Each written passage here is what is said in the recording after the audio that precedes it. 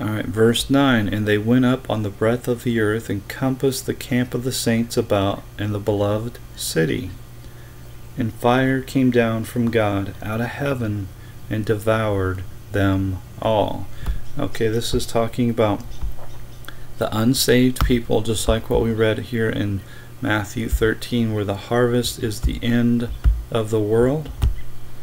Alright, and at the end of the world, the wheat, which is the saved people, are gathered into his barn, and the tares, which are the unsaved, are bound and put in bundles and burned. Alright, that's the unsaved. So also, the unsaved will compass the camp of the saints about in the beloved city. Now the beloved city is not on earth, the beloved city is up in heaven. Alright, and so we can go to Galatians 4. Let's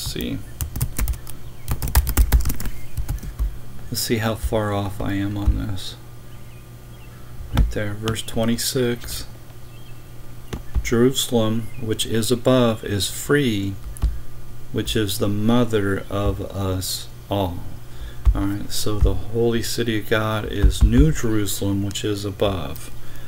Alright, I think if we go to John chapter 14, Jesus says, "In my Father's house are many mansions. If it were not so, I would have told you. I go to prepare a place for you. And if I go and prepare a place for you, I will come again and receive you unto myself, that where I am, there ye may be also." Okay, so again, the New Jerusalem is above. And so at the end of the world, after all evil is destroyed, the holy city comes down from God. Alright, onto a new heaven, onto a new earth with a new heaven. Alright, so that beloved city, which the unsaved compass about, it says here, encompass the camp of the saints about.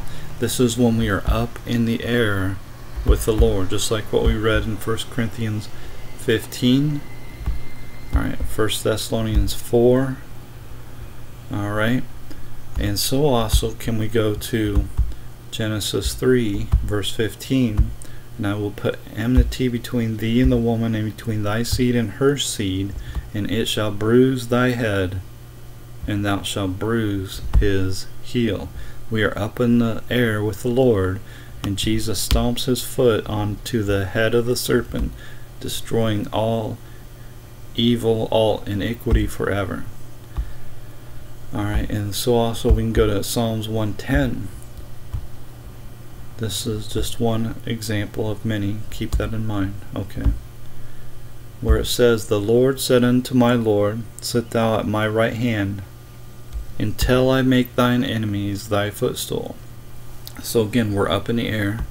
Our enemy is at our feet.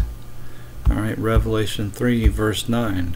"Behold, I will make them to come and worship before thy feet, and to know that I have loved thee." Right? So again, we're up in the air, our enemy is at our feet, and God's going to make them to know that he loves us, right? Because we believe in the Lord Jesus Christ. Alright, so go back to Revelation 20, and where it says, "They compass the camp of the saints about in the beloved city." This is when we are up in the air with the Lord, and our enemy is gathered at our feet. Remember, "Till I make thine enemies thy footstool." We're up in the air, enemy at our feet. Fire comes down from God out of heaven and devours them all. Right? This is when the tares are put in bundles and burned. Right? This is when Jesus stomps his foot on the head of the serpent. Right? This is the end of the world.